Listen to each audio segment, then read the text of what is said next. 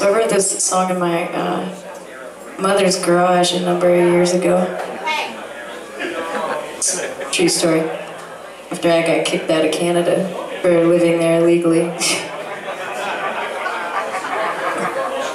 So I had a guitar and I had my mom's house. No other possessions, and that's how this song came about.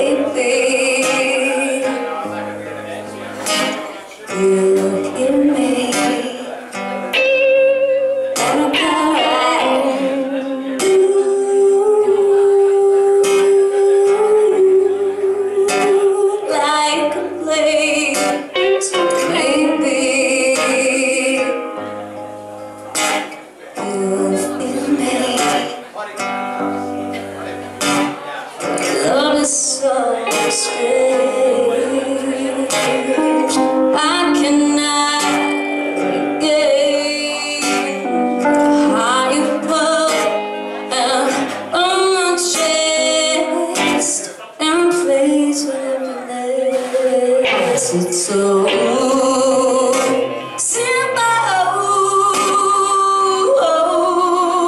You make it sing. Your silence says more than words can mean. You're the saddest love song that I sing on a whole.